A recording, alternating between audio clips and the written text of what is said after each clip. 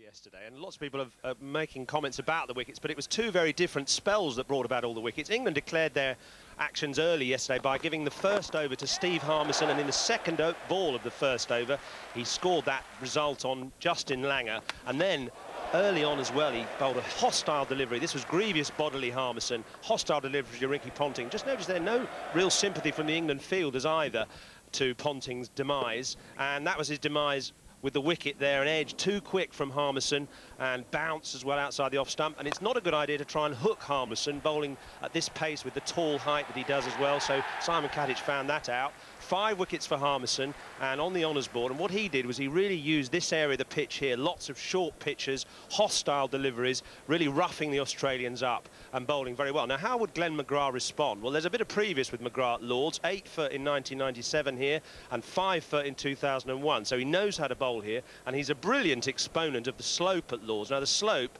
goes like that, and he's using that to just angle it across towards the offside and towards the slips of Marcus Trescothick. That was his first over and already posing problems, and his 500th wicket came.